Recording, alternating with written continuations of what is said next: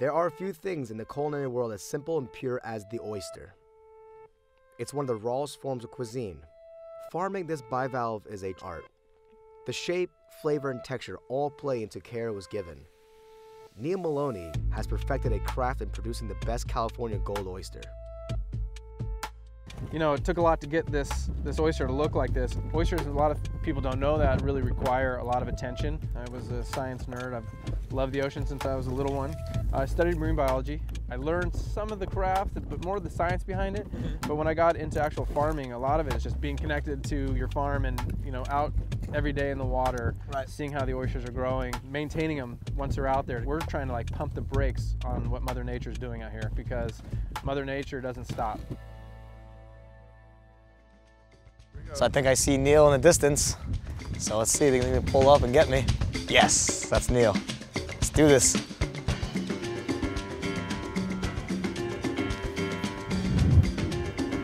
What's up, brother? Good to see you. Good to see you, man. Let's do this. So this is the beginning of the commute right here. This is the daily drive to work. That's a nice drive. No 9 to 5 traffic. And that's that famous rock? Yeah, that's the second largest rock in the world, only to the Rock of Gibraltar. Really? Yeah. The Moro Bay rock. It used to be an island, and they blasted it and quarried it.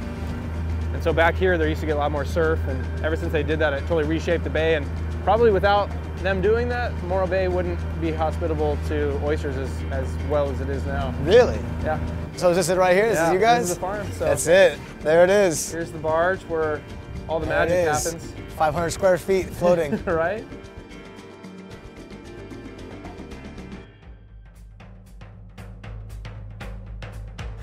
Here's the work barge. Wow. What is this? Empty the oysters into baskets, hand sort them, and everything's bagged, then it goes right back in the water. So different colored bags or different size oysters? Yeah, the racks here hold all different sizes. You know, we sell stuff from 2.5 inches all the way up to, you know, like a 6-inch, 7-inch large oyster. So say we'll get an order in, start plucking them out of the water, they're washed and they're on ice. Wow. And then straight away drive into Santa Barbara, pepper the coast. And I do the same thing on Thursday going up to Monterey, and then we ship overnight to Los Angeles and San Francisco. You're the one-stop shop. Yeah. Awesome. Exactly. So I mean, I guess we're gonna get into it. Well, we're probably gonna need to get a wetsuit on. Can't Let's wait. do it. And who built this this floating office? It was kind of a collaboration of all the different employees that we've had over the years. We started with one barge, a small little barge, and we kept adding to it, and so it's become a little water world. So these are your boys here? Yeah, we got the crew out here. And the crew over here? So every single one of these flotation devices are logs? Yeah, what you don't see underwater is about 700 oysters. Wow. I think I know what's coming next. Yeah. I think I know what's coming. All right, I'll jump in first. Oh, yeah, that is wonderful. Welcome to the farm.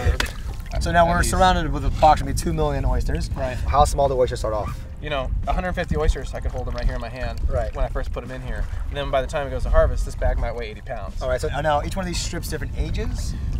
Yeah, the bags here, the better the lines are floating, typically the lighter the oyster are. But before we take all the effort of pulling this entire line to our barge with the boat, we like to open a few bags up. Got it. So you're just gonna cut that like here. I almost slip over here. Yeah. All right, opening ceremony. Do it.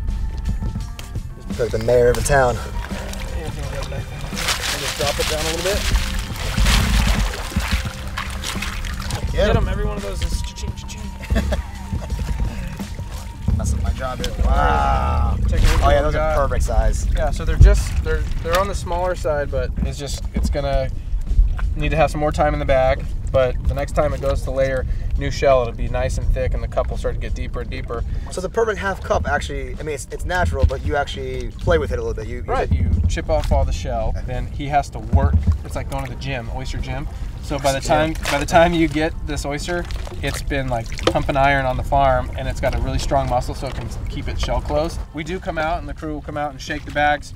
You know, we'll come through and just give each bag a little shake like that, and all it does is break up any oysters that are starting to grow together. It just kind of I see that sometimes when the oysters come together. That's just lack of maintenance. Right. Yeah. So this one oyster over 16 months is going to be shaken every day. It's going to be chipped away to go to the gym. It's going to be resting and just what a process. Yeah, and it might get pulled up and denied and sent back to the water to do it all again. All right. And it might even do that a couple times, but eventually it'll make its way to the plate. People say, why are oysters so expensive?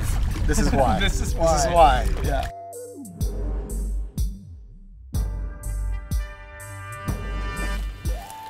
Here's some oysters that need to get sorted. Everything's hand sorted and graded right here. So these oysters are all different sizes. This is about the smallest oyster that I would sell right We here. call them smalls, cocktails. What do we call these? So this is a cocktail. Next size up is our extra small. They're gonna just kind of hang over the end of your thumb. Right. 2 fingers wide, a finger width deep. And then right here, we're gonna start getting into the smalls. So when we get up here to the table, you try not to pick up every oyster. You wanna try and group them together. So if I know that all 3 of these are extra smalls, my cocktails will go down here and my smalls up here. So when you start sorting, and that's how I start moving around the table. Nice. I'm gonna mess up your batch real quick. It's okay. So you wanna give it a try? I guess so. So I'm obviously it's gonna be small. Yeah, largest to smallest. Largest to smallest. Yeah. All right. Well. All right. And we'll grade you from there. All right. So clearly, that one goes there. So far, good. So far And I mean, good. you have an advantage because you've seen a lot of oysters, so you already know. I have an idea, but I know the West Coast you don't have hurricanes or typhoons, but El Nino, or is there anything that's significant that could really damage your oysters? Well, it's kind of weird. The tsunami in Japan had a large effect on our farm. Really? Yeah, the water went up 8 feet and then down -8 feet, all in about 5 minutes. You know, just imagine that tidal surge. It just kind of carved out a 20-foot deep channel in the bay right here. And this barge actually used to be 100 yards to the south. From thousands of miles away from the tsunami. Yeah. These oysters, this species wouldn't naturally grow in my bay. So every oyster that's in this bay is because I brought it here. I got lucky in that I was able to settle into this farm that is just naturally a great bay for growing oysters. It's a little windy right now, and this constant wind just brings cold, nutrient-rich water that's also high in salinity. Okay. And so the oysters take on that flavor. So if it was in a shallower part of the farm, the oyster meat itself is going to be a little tougher, a little stronger. The muscle will be more developed. You'll get an oyster further back in the bay, especially in a rainy year. Okay. That's a little sweeter than something that's a little closer to the mouth of the bay. That's going to be a little saltier and brinier.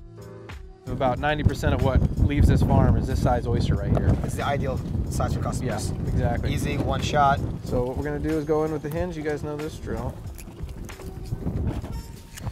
We got a nice, beautiful oyster in there. It's for me? This is for you. All right, all right. Cheers. Cheers. Thank you very much. Oh, God. You ever seen the Live in Pompeii, Pink Floyd? Ooh, the oysters are good today. Yes. Yes, this time of year. Well, they're French oysters. I like to think that oysters transcend national barriers. Oysters don't transcend barriers. You know it. Nice, brother. If you like this episode and want to see more of Shokunin,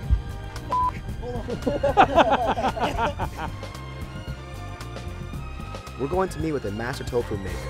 Koki at Meiji Tofu strives to keep the process alive that utilizes knowledge and technique.